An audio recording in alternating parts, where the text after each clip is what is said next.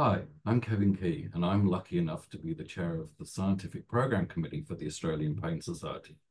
Every year, we spend a lot of time putting together one of the fantastic meetings that many of you will have attended, and we ask the membership to send submissions for topical sessions. We're always asked, how can I make my topical session more competitive? What makes a good topical session? How can I make my proposal innovative? Do the sessions have to be multidisciplinary? How does the committee evaluate the application?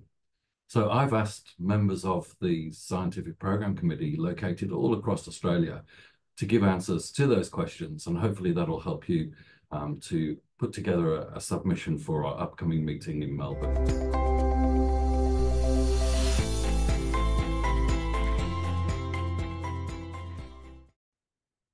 Good? Nah, let's go for great.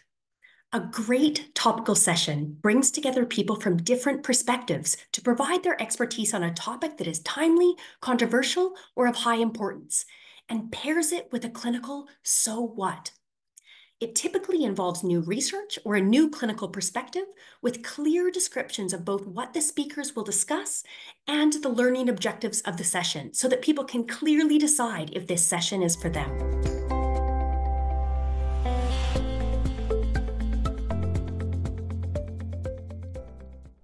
Your proposal is innovative if it challenges the norm, if it's a little unusual, perhaps a little bit controversial.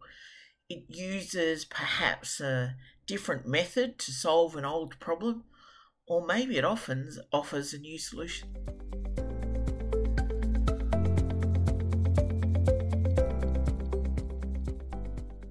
The APS encourages multidisciplinary approaches. Topical sessions that mix presenters from both scientific and clinical backgrounds are highly regarded, since this encourages discussion of both scientific discoveries as well as clinical aspects and practical implications of the topic.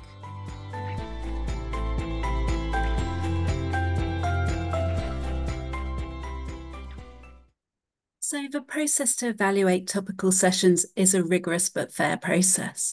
Each member of the SPC will review every application. Applications are then rated out of 10, considering clarity, evidence base, currency, whether they're coming from multiple institutions, and diverse perspectives, such as those from a multidisciplinary team. We then meet and discuss the high-scoring submissions and determine how well they complement the rest of the programme.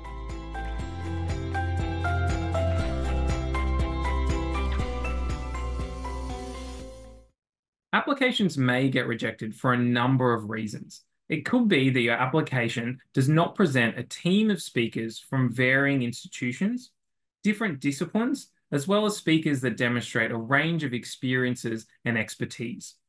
Lastly, applications may get rejected based on the topic itself. So put your thinking caps on and pitch some interesting ideas that can be interactive and that are relevant for the pain community. So, now you know how to do it. We look forward to receiving your proposals for this year's meeting in Melbourne. Bye.